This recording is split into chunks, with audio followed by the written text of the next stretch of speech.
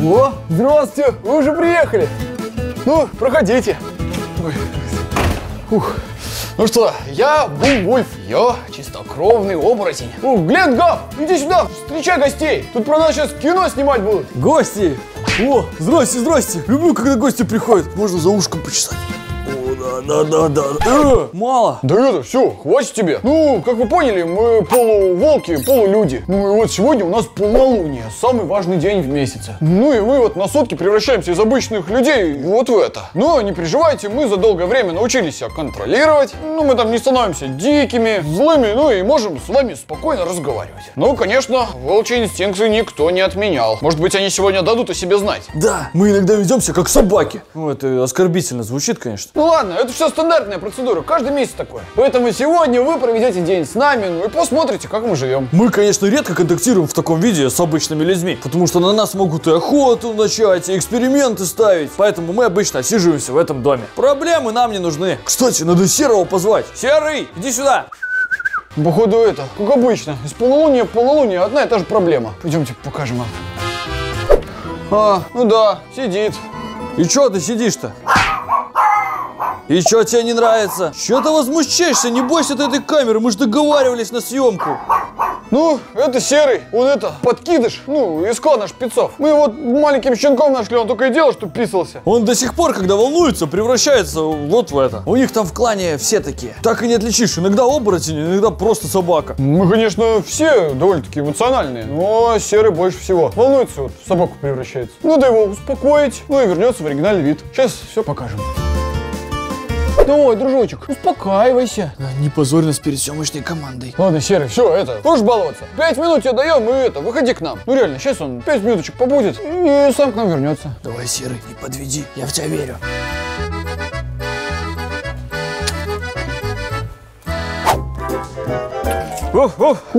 Серега. Ребята, извините, перенервничал. Но спасибо, что помогли вернуться в свой облик. Да мы-то привыкли, просто перед зрителями неловко. Зрители, извините. Ладно, хватит скулить, засиделись уже. Пойдемте лучше покажем зрителям наш дом. Как живет настоящая стая оборотней. За мной!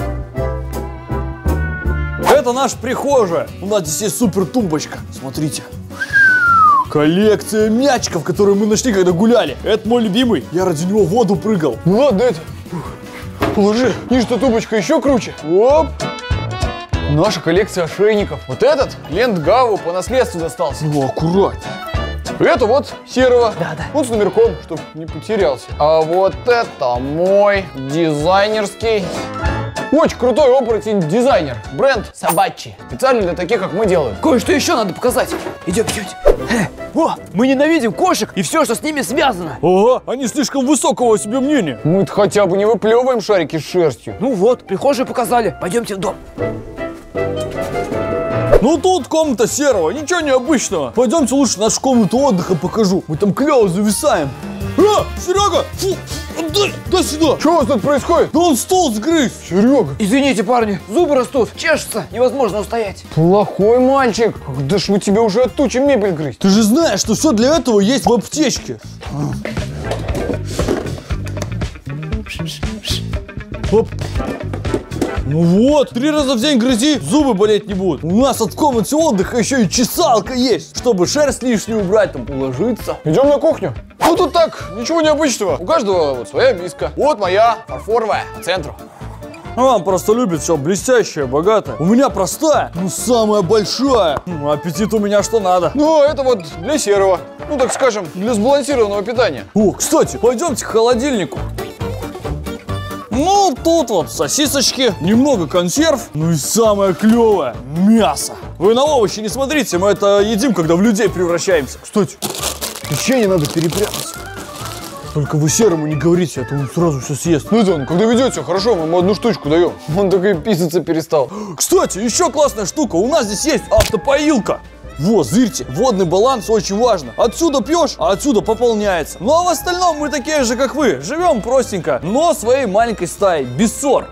Зрители, раз у нас сегодня эксклюзив, я хочу рассказать вам свой секрет. Я уже давно хотел попробовать записать рэп. А что? Со мной моя стая, так сказать, гэнг. И жизнь у меня тоже непростая. Значит, все должно получиться. Стану знаменитым, а там уже бабки пойдут. И столько костей себе куплю. Я сейчас запишу свой рэп, а потом залью это все в наши оборотничьи соцсети. Мы тоже телефонами пользуемся. Такс. Ну это будет типа микрофон. Сразу в рекомендации залечу. Такс. Ща музыку включим, видео зарядим и можем читать рэп.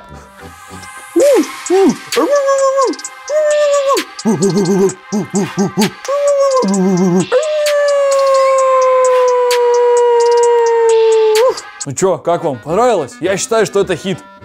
Ну еще бы, ты вообще-то в стае оборотней. Все, давайте я сейчас трек обрабатывать буду. Вы идите посмотрите, чем там мои волки занимаются. Ой, вам, наверное, интересно, что я тут делаю? Да не волнуйтесь, ничего такого криминального. Я тут прячу свои косточки. Ну, чтобы мои товарищи не нашли. Вот. Ну, вообще, в идеале, каждую неделю перепрятывать их надо. Тогда я буду спокоен, что они их не найдут. Серый, ты где? А, я иду, просто в туалет хотел. Все, только никому не говорите, где я зарыл свои вкусняшки. Все, иду. А это мне на обзор пришло. Вот, Вульфу. Не.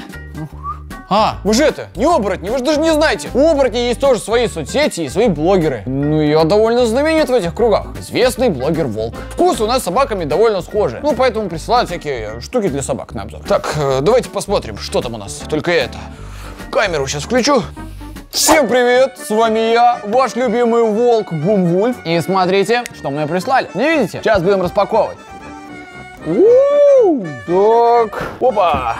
Ничего себе.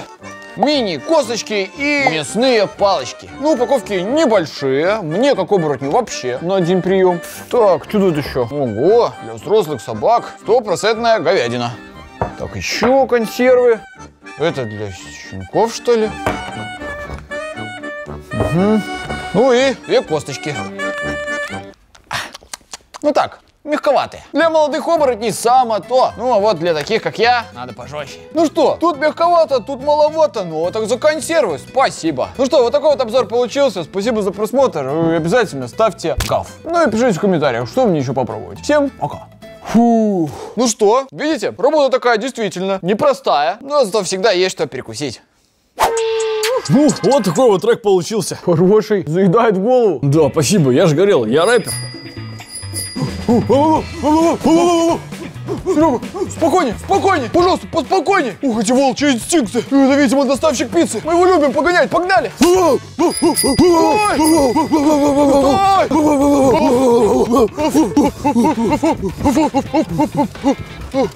Уехал. Мясная. Бесплатно. Погнали? Да ладно, ты хоть сумку ему оставь. А пиццы? Да я не понимаю. Сумку оставь, пиццу забери. Для чего вот эта сумка нужна? Вы же не грабители, это его. Ты же совсем дурак.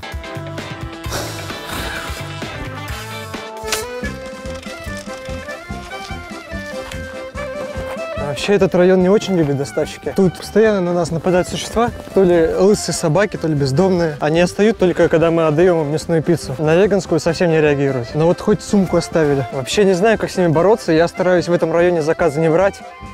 Все, достаточно? Ну, до свидания.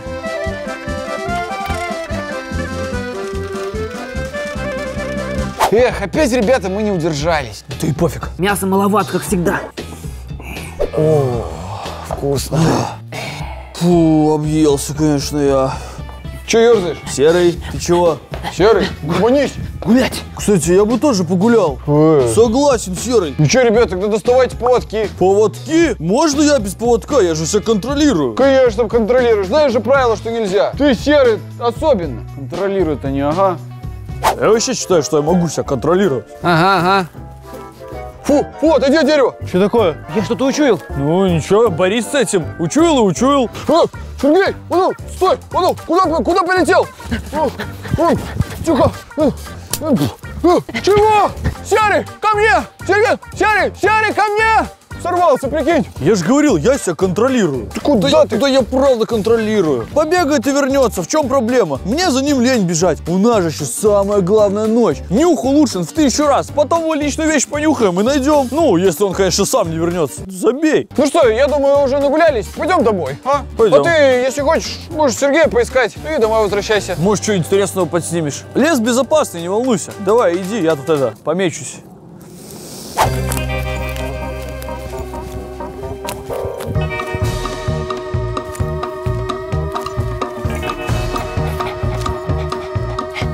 А, вот что так пахло вкусно. Что ты тут делаешь? Так и знал, что это кошка. Давай, давай, я подожду тебя здесь. Я тебя достану. Ну, слази давай, слази. Чем же так воняет? Вонючий оборотень. А я думаю, чего ж так псиной тут воняет? Дядя, ты кто такой? Чего пристал ко мне? Дядя? Дядя, говоришь? Я Владимир фон Кален из древнего рода вампиров. А что забыл в моем лесу оборотень? Это вообще-то наша территория. Или вы забыли о нашем уговоре? Не знаю никаких уговоров. Вообще, я здесь делаю... Кошка убежала, я хочу ее достать. Она... Тихо! Тебя стоит проучить за нарушение древнего договора и незаконного пересечения границы. Будьте здоровы. Это все аллергия. Еще и солнце в зените. Так, приходи сюда на закате. Отстоять честь оборотней, если вообще таковая имеется. Или мы уничтожим весь ваш клан за нарушение договора. Передай своей стае. Хорошо.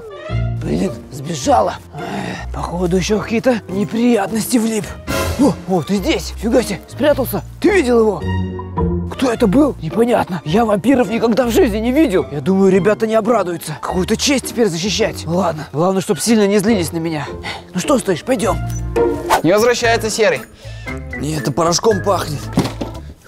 Это уже новое. Ну, это... О, не-не-не-не-не-не-не-не-не-не. Это даже нюхать не хочется. Вот это вроде нормальное. О, прям совсем рядом, слышь? О, пришел. А что вы делаете? Ты так, ничего. Ты где был? Вы только не злитесь, когда я скажу, ладно? Обещаете? Говори. Я зашел на территорию вампиров, и теперь у нас неприятности. Итак, нужно подготовить Серого ко встрече. Я вообще, кстати, настоящих вампиров никогда не видел. Мне только дед про них рассказывал. Я тоже никогда не видел, но мне от отца свиток достался. Серый, читай. Ого, тут написано, что между вампирами и оборотнями давний конфликт. И друг друга на дух не переносим из-за своей сущности. Раньше настоящие войны были, а потом заключили мирный договор 300 лет назад. И кажется, это карта территорий. Капец, Серый, ну ты и попал. Тут же написано, если кто-то заходит на чужую территорию, должен сразиться в поединке. Ну вот, ты первый, кто нарушил закон. Поздравляю. Написано, что у вампиров очень плотная кожа. Это я и так знал. Еще хорошо видит в темноте и умеет превращаться в летучих мышей. Так, ну силы мы их поняли, а слабости какие? Ну, написано, что мы их естественные враги. И они ненавидят все, что с нами связано. Особенно запах. Понятно, Серый, ты сегодня не моешься. Еще я знаю, что они не любят чеснок, серебро, эту воду, и солнечный свет. Ну все, шансов у меня вообще нет. Да ты чё? Чё расстраиваешься? Не убивайся ты так, мы сейчас тебя потренируем. Ты этого вампира на раз-два сделаешь. Правда? Да, у нас прям целая технология тренировок есть. Прямо сейчас и начнем. Ну пойдемте. Главное преимущество оборотней – это наши острые клыки. Ну а точнее укус. Поэтому, Серый, будем тренировать твою силу укуса. Все, Серый, можешь начинать. О, ну, слабовато. Да у меня просто челюсть маленькая. Блин, как я понимаю, укусы потренировать не получится, да? Давай начнем с чего-нибудь попроще. Так, а это что? Сейчас, Серый, за минуту ты попробуешь разорвать эти сосиски между собой зубами. Надо же как-то клыки тащить. Я готов засекать. Минута пошла. Ну. Сильнее, сильнее. Ты зверь, ты монстр, ты собака, ты уже не шпиц. Ты просто питбуль. Это очень плохой результат. Ты посмотри, сколько сосисок я притаранил. Не получается. 40 секунд уже прошло. Все, последние 6 секунд. Давай. 3, 2, 1. Стоп! Считай, сколько там за минуту. 9. Это хороший результат? Как тебе сказать? Бумвольф! Нам нужно думать, как еще его потренировать. О, вот это может подойти. Серый, ко мне! Смотри, какую красоту тебе нашел. О, Ни один вампир к тебе не подойдет. Шея в защите будет. мне нравится. Устрашающе. А себе вот такой золотой. Роскошно. А я что-то не понял. Вы что, тут новые ошейники выбираете без меня? Дайте сюда ваш компьютер, я тоже хочу посмотреть. Вот это мне нравится. Дорогой. Зато будем самыми модными оборотнями на районе. Есть проблемка. Денег не хватает. Сколько? Почти всех. Ну блин, я без этого устрашающего ошейника на стрелу не пойду. Ты не ной, ну. Надо просто денег заработать. Я думаю, я что-нибудь придумаю. У меня точно план есть. Ну вот, посмотрите. Коты эти всегда убегают. Не то, что собаки. Эти глупые хозяева еще и наград дают за поимку. Очень вовремя. А у меня-то нюх как у ищейки. Ну что, Барсик, охота началась. Ну вы это где мне достать деньги? Я же ничего не умею. Только расчесываться могу.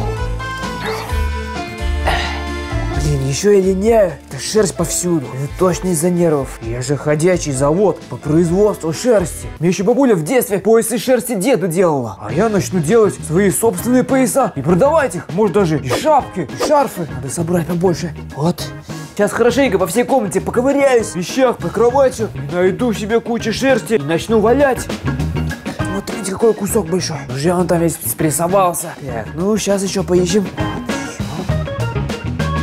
Смотрите, сколько насобирал. Сейчас попробую из этого валять. Начнем с пояса. Как валять-то? Сейчас в интернете посмотрим. Вы пока идите, не смущайте меня.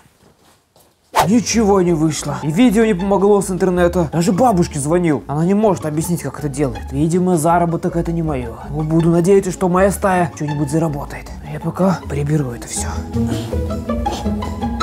Слушайте, ну я ж начинающий рэпер, почти звезда. А со звездами все хотят сфотографироваться. Ну, автограф там получить. Может быть, коммент, чтобы я оставил в соцсетях. И я тут подумал, а что бы это не устроить фотозону с собой? Всего 100 рублей, и у вас есть фотка со мной, и даже автограф. По-моему, идея топ. Сейчас только в свой канал в оборотниграм запилю. Йоу, все, кто хотел со мной сфоткаться и потом хвастаться этим своим друзьям, это ваш шанс. Приходите ко мне, всего 100 рублей за фотку. Все, кружочек полетел, просмотры тоже. У меня уже 312 подписчиков. Сейчас они все придут, сразу денег срубим. Вот увидите, здесь целая толпа народу будет. Пойду готовиться. Автограф в сессии, фотография со звездой. Ну? Да, сейчас придут. Может быть, кто-то хочет автограф от звезды. Нет, никто не хочет. Да ладно, сейчас уже едут, наверное, автобус там задержался, такси тоже. Ну, где же вы? Быстрее уже. Давайте, автографы. Сейчас, еще чуть-чуть. Автографы. Никому не надо, что ли? Не может быть такого. У меня больше 300 подписчиков уже. Да, давайте уже. Ну, да ладно, если вы спрятались, не пранкуйте, я уже понял, все. Не смешно, выходите, давайте фоткаться. Да ну...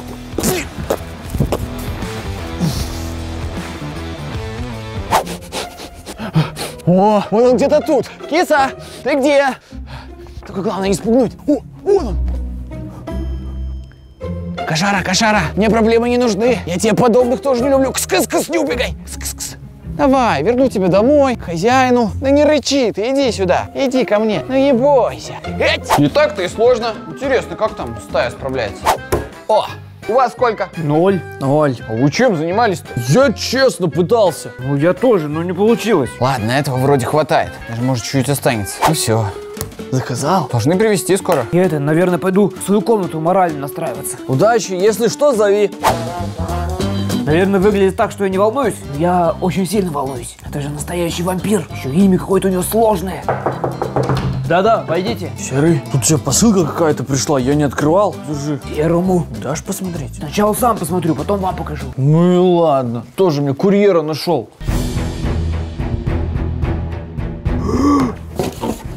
Полночь уже близко. Трепещи от страха. С неуважением, Владимир фон Каин. Это мне этот вампир, что ли, отправил? Он ее разорвал. Он со мной то же самое хочет сделать. Ой-ой-ой, что-то мне плохо. Выйдите отсюда, выйдите. Давай, уходите.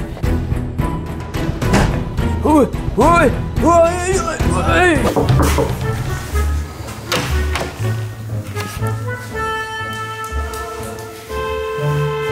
Че, реально ушел?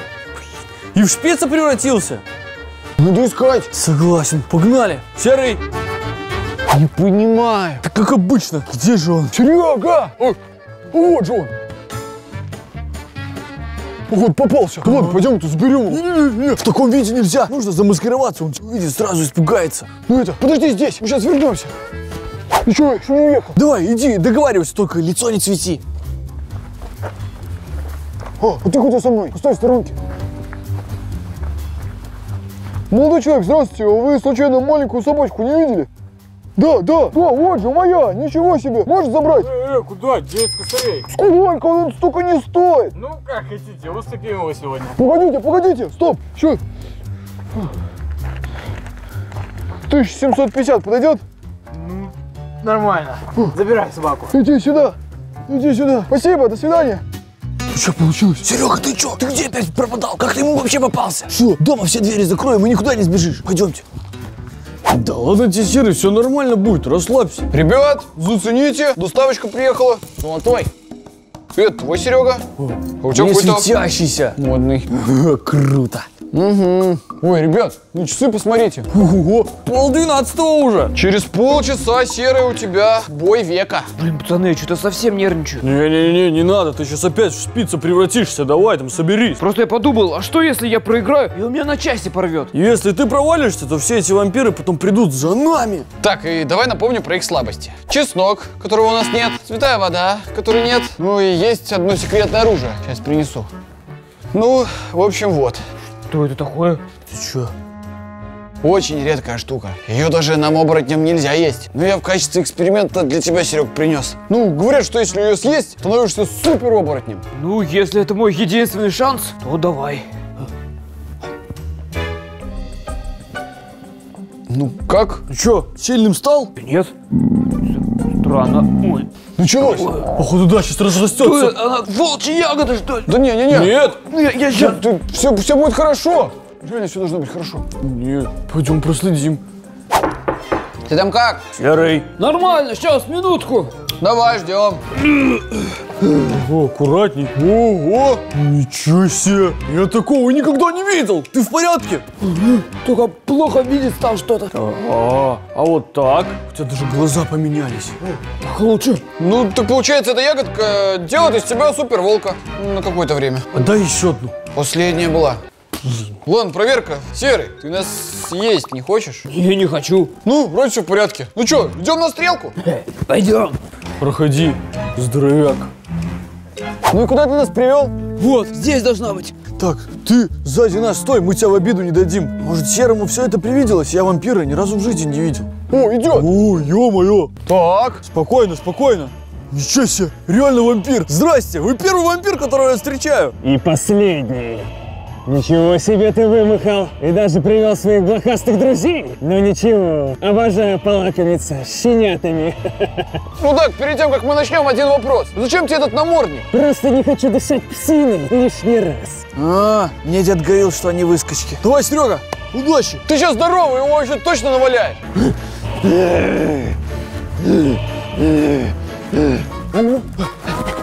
Апорт!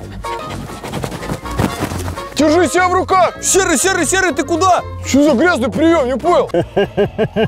Ну что, блохастые, готовы отстоять честь своей стаи? Дядя, может мы просто договоримся, это наш брат, он еще маленький совсем, попутал чуть-чуть. Начнем наше знакомство с самого начала. Вы, волкодавы вонючие, ничего не знаете о законах. Никто не имеет права их нарушать, и вы должны за них ответить. Ну, переговоры, походу, провалились. Так, слушай, я кое-что вспомнил. Помнишь, мы читали в учебнике? Вампиры же не переносят запах оборотней. Понял. Респиратор! Апорт! Работает! Поближе к нему стой!